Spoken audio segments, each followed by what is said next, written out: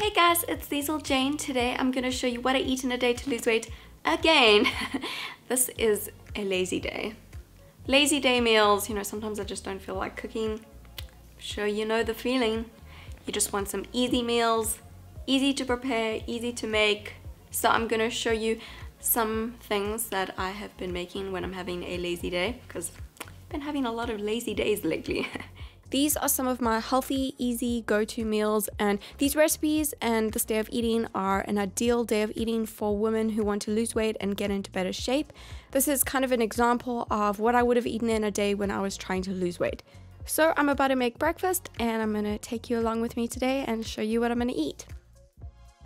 When I'm feeling super lazy and I've forgotten to prep my overnight oats, because you guys know that I love having that as like an easy meal, then I like to grab my Ryvitas from the pantry. This is not sponsored or anything by Ryvita, but what I like about these Ryvitas is that the 100% pure rye ones is that they're basically just pure whole rye, and the ingredients are really minimal and they're pretty unprocessed, and they're just great for something on the healthier side when I don't have time to cook and I just want a healthy cracker type thing. So I'm having 4 of those because they're pretty low in calories. 2 crackers are only 60 calories, so about 4 is a good amount, I'd say, as a start. And I'm topping that with 1/3 of a cup of hummus.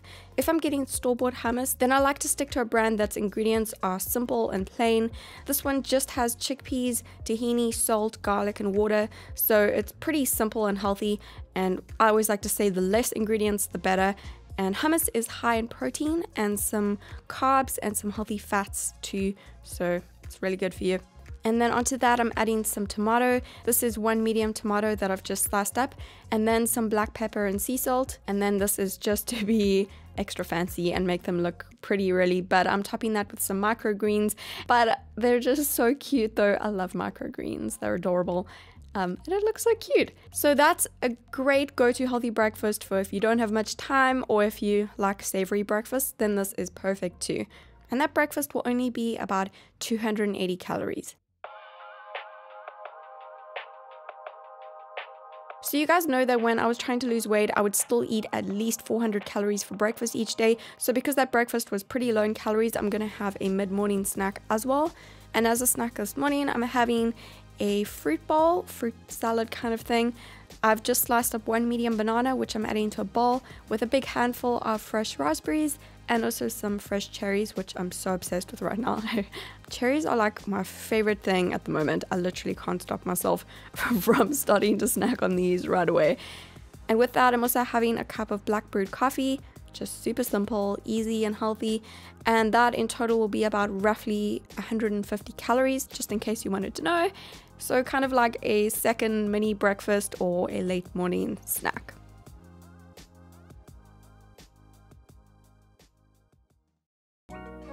For lunch today, I'm making the easiest one-pot pasta. This is one of my go-to lunch and dinner recipes at the moment. So this is so quick to make, but it's also full of nutrients and full of flavor, so I really love it. To start, I'm adding a small handful of chopped onions and 1 teaspoon of cooking oil to a big pot. I've used macadamia nut oil, but you can use another kind of oil too. I'm just going to saute that over a medium to high heat until it becomes a little bit caramelized, not burnt, but just a little bit brown, and this is what's going to add great flavor to the pasta sauce. So I've chopped up some veggies, and I'm going to finish making the pasta sauce.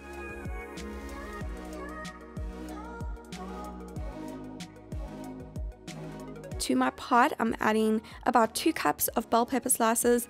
I'm using red and yellow, and then also about 2 cups of thinly sliced zucchini, some sea salt and black pepper, 1 teaspoon of curry powder, about half a teaspoon of onion powder, 1 teaspoon of 100% pure maple syrup, optional, but it really helps to balance all of the flavors so that it's not too sour.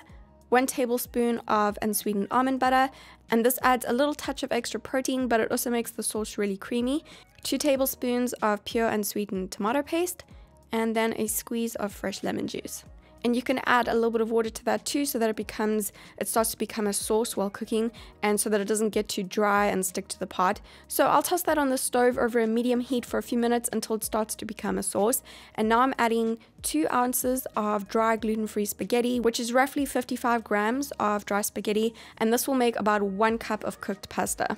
And I'm also adding 1 cup of water.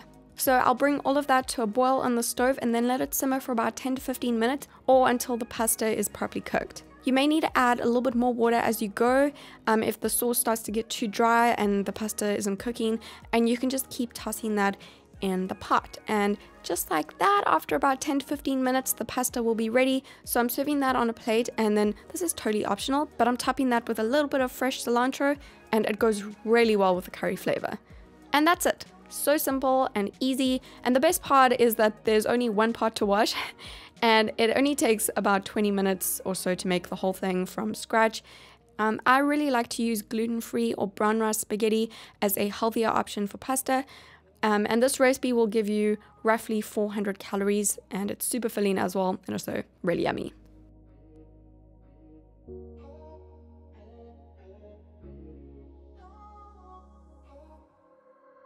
So as a mid-afternoon snack today, I'm making this sweet little date treat. I've got some fresh medjool dates here, so I'm just using 2 right now, and I'm just cutting them in half, and I'm removing the little top part and also the pit. And I've measured out about 1 tablespoon of unsweetened almond butter here, but you can use any nut butter that you'd like. Peanut butter is also really, really good. So I'm just spooning a little bit of the nut butter into each date half, and then I'm sprinkling a little bit of cinnamon on top of each one. And then just to add a little something extra, I'm also adding a few little raw cacao nibs to each one. Totally optional, but also really yummy. These little date bites are pretty rich, so just a few are enough for me, but they're really, really good. Take my word for it. It's a really simple, basic recipe, but it's really great for satisfying a sweet tooth in a healthier way. And the total for this snack will be roughly about 240 calories.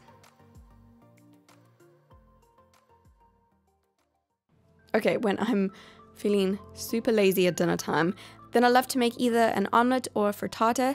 It's just so quick but still healthy. So today I'm making a mushroom and zucchini frittata. First, I'm adding 1 teaspoon of cooking oil to a pan with about 1 cup of mushroom slices and also 1 cup of chopped zucchini, and also some black pepper and sea salt. And I'll cook that over a medium heat on the stove for a few minutes.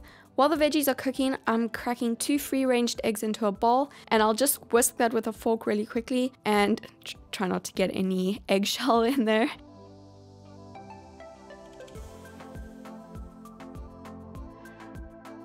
And once the vegetables are cooked, you can just mix them into the bowl with the eggs, give it a little mix, and then pour the whole mixture back into the pan. And you can cook it over a medium heat without mixing it. Don't mix it while it's cooking.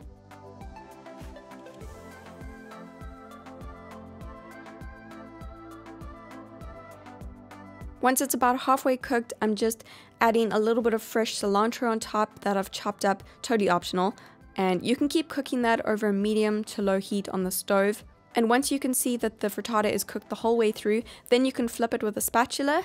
Then it shouldn't break when you flip it if you've waited till it's cooked properly. And then I'll just serve that on a plate, and I'm topping it with some fresh baby spinach and also about 1/3 of an avocado, some sea salt, and a little bit of black pepper. And that's really easy, full of good protein, healthy fats, and good whole carbs. And this frittata recipe will give you roughly 360 calories. Obviously, every woman is different, so the amount of calories that you need to lose weight in a healthy way will be different for everyone. This is based on about 1,400 calories, but you can change it up to suit your needs. I'm just giving you some healthy meal recipes that are quick and easy. And as always, I'm going to put all of these recipes over on my blog for you. I'll put a link to that below this video. And I'm also going to put a link below this video to a free 3-day eating plan that you can download on my blog. So those links will both be in the description box for you. Thank you so much for watching this video. I really hope that you've enjoyed it, and I hope that you enjoyed seeing what I would eat in a day to lose weight, and some of my current meal obsessions, some of my lazy day meals. I hope that you've enjoyed it. Maybe you've gotten some healthy meal inspiration from it, or some healthy recipe ideas that you want to try out. Make sure that you give this video a thumbs up if you enjoyed it, and subscribe to my channel for more videos. and I will see you again soon.